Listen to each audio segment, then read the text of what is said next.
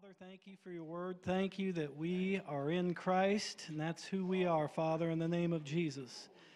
Lord God, I give you praise for the day and ask that you just bless and minister the people. In Jesus' name, amen.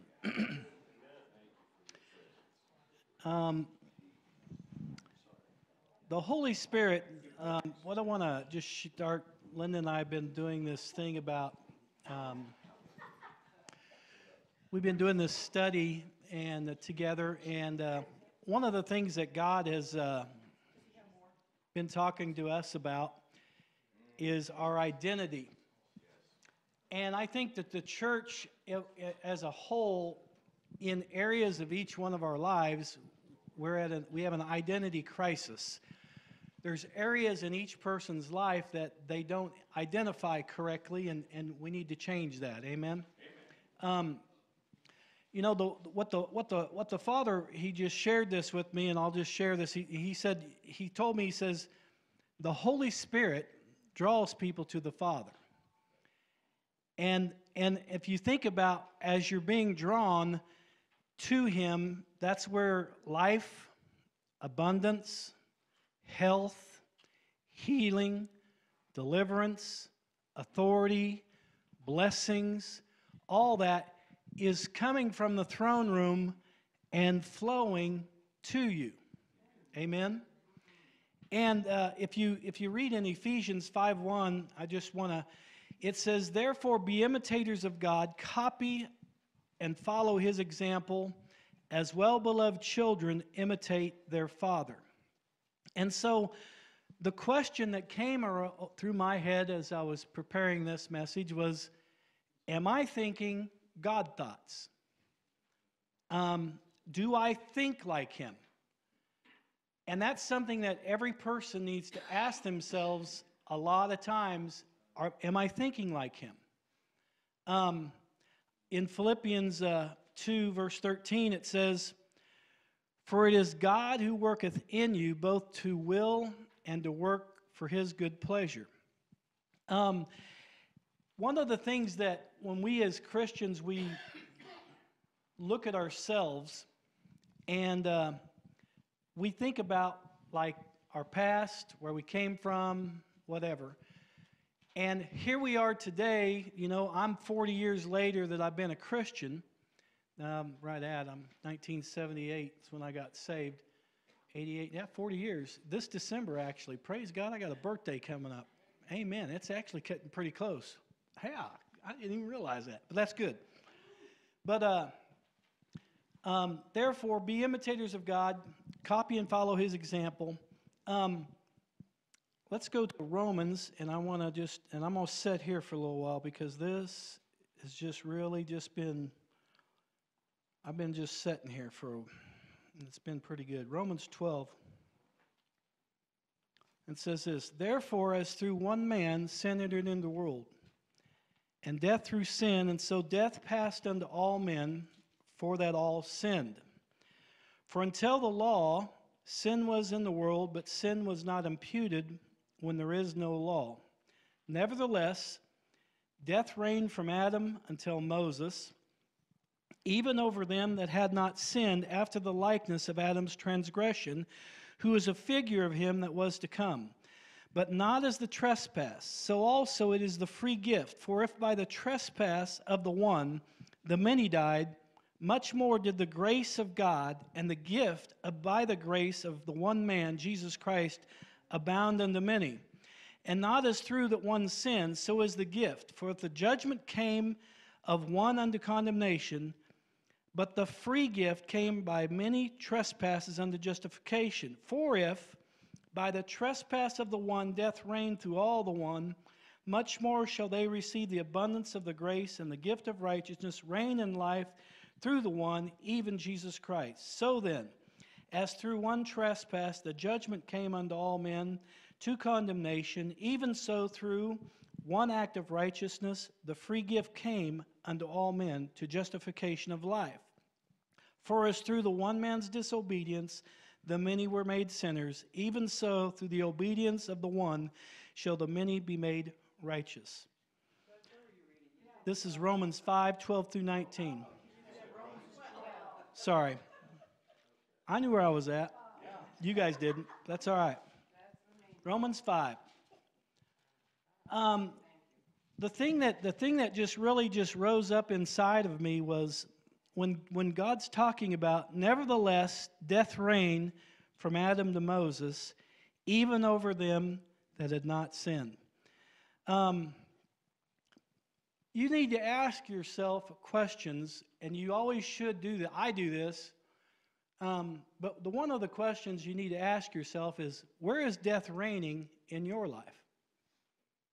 And I know as Christians you don't want to think like that, but you need to think like that. Because those areas where death is reigning are areas of defeat. They're areas that you're not seeing the flow of God. You're not seeing the life, the abundance, the health, the healing, the deliverance, the authority, the blessings of God flowing through you. Amen?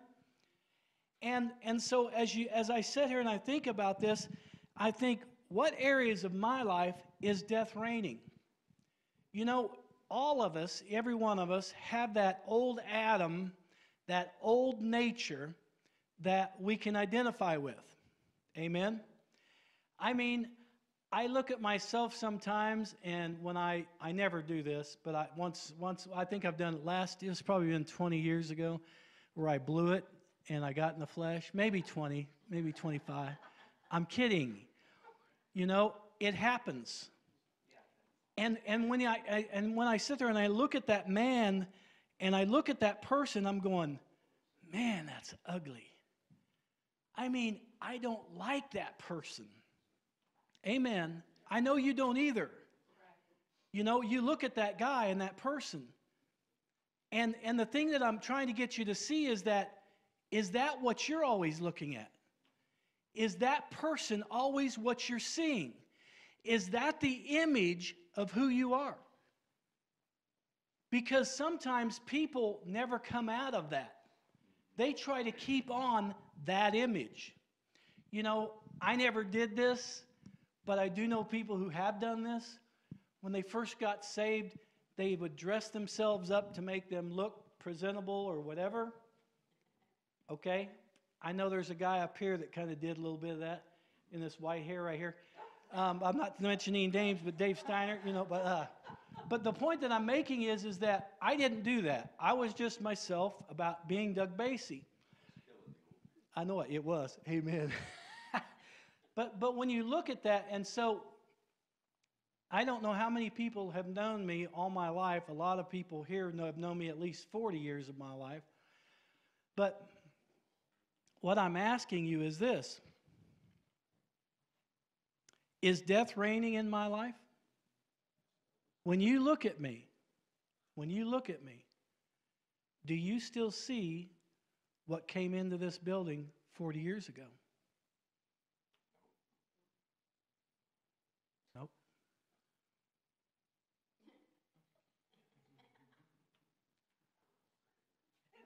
When I look at my life as Doug Basie, I'm telling you, I know what I used to be like. Amen. And I know we don't want to identify with that person because that person that's, you know, it's like, man, oh man. But you know what? That person still comes out once in a while. You know? It really does. You know? And the thing is I have to ask, is sin still dictating? Is it still dictating to what I can and cannot have? Because see, if that old image is still dictating to me, that's a stronghold. That's an area of my life that I will never, ever see God's best or God's blessing until that thing's broken. It will never happen. Because I have a will. But some of it isn't will. Some of it's just ignorance. Some of it's just because of old thinking. And it's hard to break some of that old thinking, some of that old denominational or old way we were brought up, or this is how we always supposed to do it and all that. And yet that thing hinders us. I'm going to make a statement, and you may not like it, but it also hinders our church if we don't break out of that kind of thinking. It really does. We'll never move to the levels of what God has for us. Amen? In Romans 5:17, it says that, "For if by the trespass of one death reigned through the one, much more shall they that receive the abundance of grace and the gift of righteousness reign in life through the one." Have you received the abundance of grace? You know, you have to receive it. God will never force it on you. And that abundance of grace is really what He says about you. He says that you're going to have life and have it abundantly. But if you don't believe that, you know what? You're not going to have life, and you're not going to have it abundantly. He says that we're healed by the stripes that were laid upon His Son Jesus. If you don't believe that, you're not going to have that.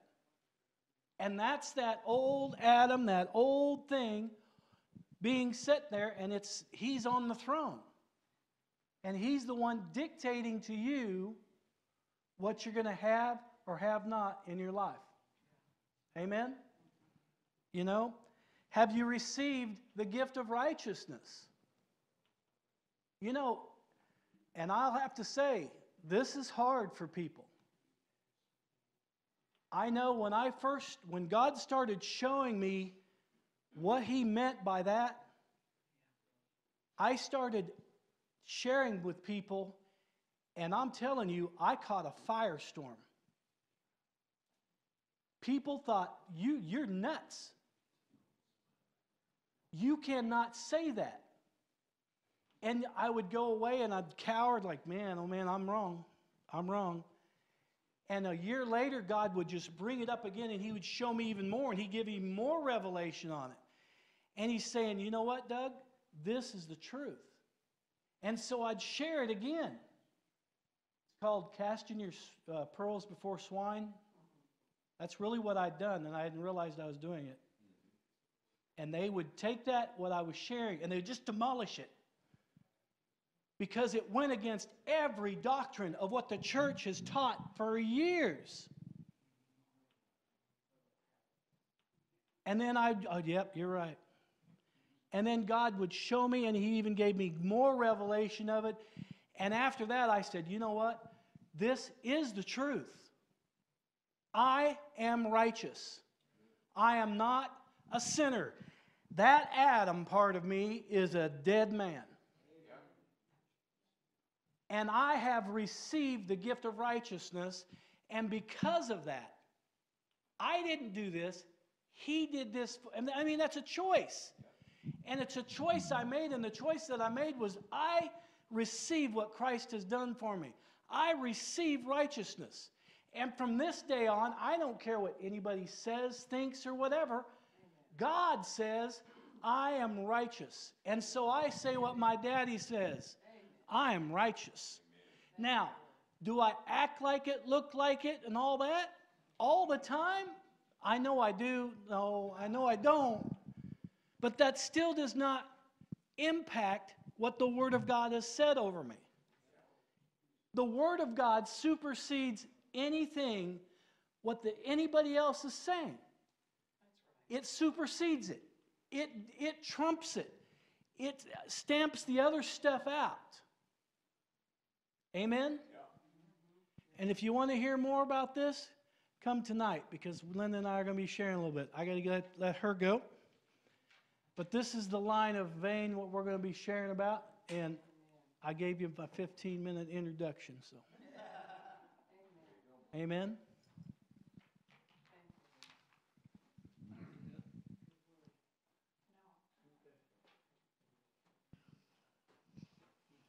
In Romans 12:1, where Doug actually went to, which I thought was kind of funny, 12:1. And this is out of the Message. So here's what I want you to do. God helping you, taking your everyday, ordinary life, your sleeping, eating, going to work, walking around life, and place it before God as an offering. Embracing what God does for you is the best thing you can do for him. Don't become so well adjusted to your culture that you fit into it without even thinking. Instead, fix your attention on God. You'll be changed from the inside out. Readily recognize what he wants from you and quickly respond to it. Unlike the culture around you, always dragging you down to its level of immaturity, God brings the best out of you, develops well-formed maturity in you. I want to stop there. Just, with what Doug was saying and what we've been talking about and what the Lord's been sharing with us is that identity. And the only place that we're going to know that is in his presence and in spending time with him. Since you were a little child and since I teach kindergarten, that's just kind of where I'm at all the time. But, everything was with an image. And there was an original image that God had for us. And he had a specific plan for our lives. And he had, when you show a picture, when you were little, you'd look at a dog and somebody would say, dog. So you represent that picture with a dog, a chair with a chair. And so forever that stuck with you. And when that happens, that image comes, when somebody says it, that image comes into your mind. Well, when God had a plan, an original image for us and for the creation of Adam. And he intended it for us to have authority and to be co-workers with him. And, so with that, he had this plan for us. And the plan and the things that you see today, the image today, is a distorted image of us and what God really intended it for. If you think about back in the garden and when he created the garden and what a wonderful place it was, it seems like there's so much focus on the tree, of the knowledge of good and evil. So much was just focused on that, and it became Adam and Eve's focus then as well. When we stop and think about all the splendor that was there, that they could have and eat of anything that they wanted, but yet they chose to focus their attention on the tree. And the enemy came in and settled them to think on that tree. But, we've got to realize we don't want that counterfeit that the devil has showed us what that image is supposed to be. We want the original image. When you have paintings and the original and what value it is and what spectacular artwork it is, or there's the counterfeit of it. We need to look at what God had for us and realize he still desires that today. And so with the first Adam, that became faulty, and so he had to send the second Adam, for us to restore that image. And so with doing that, God's just been kind of sharing with me, we tend to sometimes look so deep, so big and stuff that we tend to forget about the little things. And, we get blinded or confused by things sometimes because it just seems overwhelming. And if I had Doug's glasses and we could switch glasses or whatever, and if I put them up here, I'm not going to be able to read or see what I need to do. But I have my particular glasses, that fit for me, that I can see clearly. We need to put on his and get his image of us. And that place is only with him and that time spent with him. Our identity, and even in the church, are identified with things of this earth. We tie ourselves so much with this earth that we begin looking at the counterfeit instead of the original image. And I just want to read in 1 Corinthians 15, 45 through 47. This is out of the New King James. It just talks about the Adam, and I want to establish that here. It says, "And so it is written, the first Adam became a living being. The last Adam became a living, giving spirit. However, the spiritual is not first, but the natural, and afterward the spiritual. The first man was of the earth, made of dust. The second man is the Lord from heaven.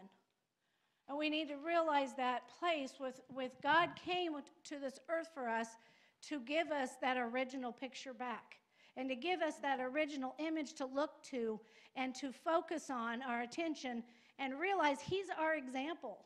He's our example to turn to when we don't know or we aren't walking or are in those things of confusion sometimes, that we need to turn and look through God's eyes and realize who we are. And that image is so important to our everyday walk because that's how we move and we touch other people. And so we've got to see through his eyes, and so we must know him. We must commune with him or have that intimacy with him. We must listen, and then we must obey. And we've got to do those things out of love. It's always based out of love. God created the garden out of love. He created us out of love. He sent his son out of love. And you know, it is such a tremendous place to just sit and think about all the little intricate details that he has done and showed us in our lives. And this in the message where it talks about walking in our everyday life, because that's where he wants to be, in your everyday life. You know, I ask him when I can't find things.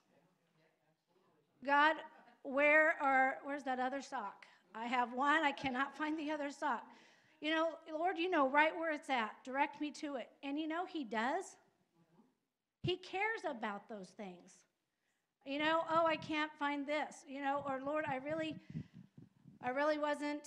didn't have everything here. I've got to find whatever. Help me with that. And he always shows up. But it's those little things. You know, when I think about my dad's life, it was the little things, you know, that he went and that people appreciated so much. That, you know, and I watched and it was a great example, but he took the phone calls. You know, he went and visited to people all the time. You know, he took the time to put into people, and it was out of love. But he couldn't have done that without spending that time with the Father, because that's where he pulled that love from. Because growing up, you know, my grandparents are great and everything, and they were, you know, who they were, but they had faults, you know. I mean, they had areas where my dad wasn't real close to his father. There was just there wasn't that love that was really flowed, that where you said, I love you all the time, or you did those things. It was just, you know, it was tougher back then. It was just things that they had to go through. He had a sister who had polio and had to help take care of her. There was a lot of, you know, heartache and a lot of things that he had to go through, and you can't, out of your natural, give that. So you have to draw from somebody, and he drew from the Father, where that's what our Father wants, for us to spend that time to be able to draw and to send it forth. You know, it was the little things that I remember growing up that made a difference in my life. And I think if all of us would look and think about things from your past and from people that were very important in your life, and it was the little things. You know, I posted a video on Facebook with Doug's parents that love to dance, and it was just the little thing, just to watch them, because they did it so much, and they loved to dance, and they just loved each other, and it came out and it showed in that. You know, I was thinking about my mom this week, and it was the little things about the way she would wake me up in the morning, you know, which she had to call several times because I didn't like to get up. It was the little things. It was the standing in the doorway. Yeah, I still can't get over I did this. But anyway, I'd make her stand at the doorway, and we'd talk for, I don't know, an hour or so at bedtime. Because I didn't like to go to bed, and that was my time to talk and whatever. And if I had her sit down or lay down, she'd go to sleep. So she'd stand there, and she'd endure all my many hours of talks that way. You know, it was those times. There was the time I do remember her laying down in bed with me, and we had, you know, uh, just a great visit, and that we had, and just that time spent together. It was her smiles. It was the way she called me Linda Maria, or, you know, or sometimes she'd say Linda Marina or whatever, and she'd always, you know, the way she would take my drinks and always take my pop and drink it, you know, because she'd always say that my pops were the best. And so it was her way of doing, you know, it's the little things. Do they, I mean, they're a big thing? No. But you know what? My children do the same thing. They do the same thing. I don't know. But anyway, you know, you just think of those things, and God wants to come into those little areas of your life. He wants to touch those. He wants to be a part of it because he loves you so much. You know, I think back with my own children. It's the little things that, you know, just the time of just holding them, or the time of the wrestling, or that we'd play Lion King in our front living room every evening, you know, and Doug would have to be Mufasa, and Jordan was Simba, and Olivia was Nala. And you know, it's the little things that just make the difference. So, you know, I had now there was something, I think it was on Facebook again, but it was a testimony of a lady who went by a homeless man, and the Lord just spoke to her, and was very specific in telling her to get some vitamins or get something or whatever for him. Well, and she just thought, I really want to get him some fried chicken. You know, I want to get the fried chicken, and maybe he saw it or whatever, but he was like, no, I just want you to get this. Well, she wanted to do so much more. She wanted to do this. And God was just like, no, do this. So she obeyed and got it, but just kept thinking over here, I want to do this. And as she went to give it to the man and said, you know, did you come in to get warm and everything? I just have something for you and just wanted to bless you with this. Then there was a lady that came right after her that had fried chicken. You know, sometimes God just wants you to do just a little thing. But if we don't spend that time with him and commune with him, then we're not going to hear that voice. And he wants to use us all the time. You know, but we have to train ourselves. We have to train to hear, because he's always speaking to us. It's just a matter of if we're going to listen. And so I just want to encourage you to do that. Make every moment count. Be invested in those moments and those little things that God has for us. Allow yourself to be used, and allow him to show you his love and move out because of love. Look into the world through his image. Look at yourself in his mirror, and then move out in that love. That's the way he sees you. He sees you in that righteousness, and he sees you in his glory. And he wants to use you in every area of your life, especially those little things he wants to bless you with. Amen. I'm done. Amen. All right, let's pray. Father, I thank you so much for your word. I thank you for your truths. Thank you, Father, that our image is in you, and that, Father, we're going to start looking deeper into your word, Father, to find out who we are, and then we're going to move out in that. In Jesus' name, amen.